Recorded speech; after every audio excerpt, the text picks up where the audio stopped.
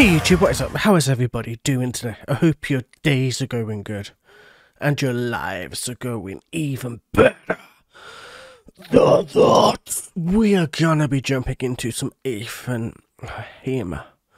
I have no fucking idea how to say this band name properly, but we're jumping into the song known only as Snowblind. I reacted to the song once before, a long time ago, which has now been removed from YouTube, like a lot of my other videos of Nightwish and other things, but either way, we're going to jump into this as, I know at least one of the people on my channel absolutely loves this band, and I think I gave them a bad review last time that I did them, but, like, I listened to one other song by them, and they were kind of growing on me, to be fair, man, so I thought, you know what, let's just react, and let's go.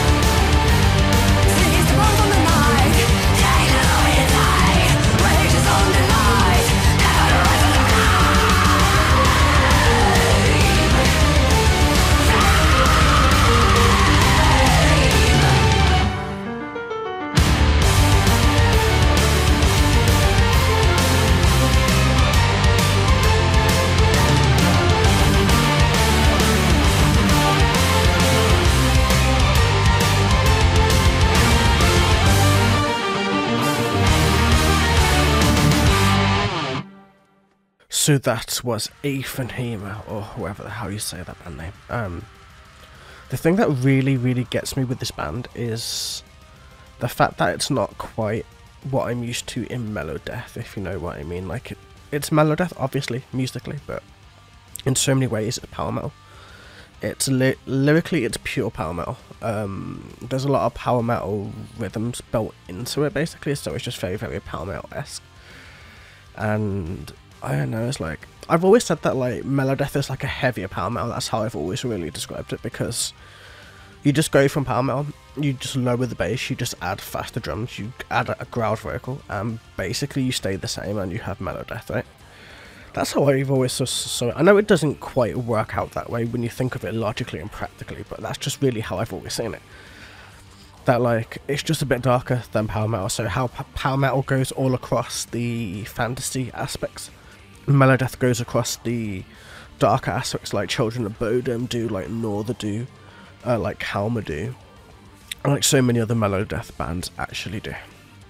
Like, some of like Children of Bodom's most famous songs are about killing people, and about people dying, and about lyrics about people like washing their hands in the lake of their own blood and things like that, which is like typical Bodom and typical Melodeath, like lyrically. But this is pure power metal lyrics, it's pure lyrically power metal, which is kind of interesting and kind of just adds weight to my theory of like, maybe Melodeath is literally just a heavier power metal, and like this band is just showcasing that perfectly. Her voice, I don't know why, but ever since I listened to them on this headset, and like the headset behind me, and on my amp and my DAC, like, her voice sounds very different now. It sounds like you can hear all the way she's making the growl work. She's not doing it from a typical growling style. She growls from the very bottom of her diaphragm and then goes all the way up, and then tonalizes it as it's coming out, and it's a very impressive way to growl. It's very cool.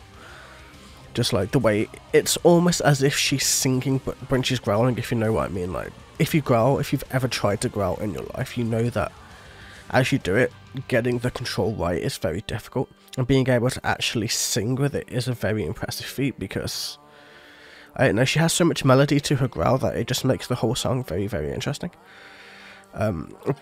It was heavy, obviously. It was a very like heavy Melodeath song, but like the actual like instrumentation was like all pure power metal instrumentation, and it's just that epic blend and mix of power metal and Melodeath, and it just works really well. And this band's growing on me a lot.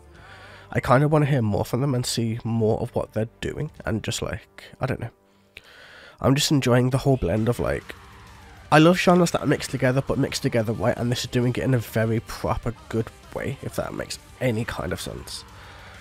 But yeah, I think that's about all that I have. Lyrically, did I even delve into the lyrics, or did I just describe how the lyrics are different?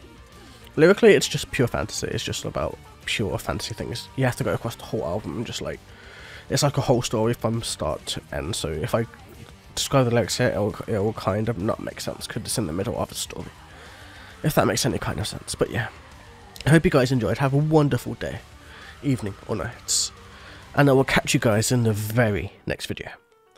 Until then, have an amazing day. Take it easy.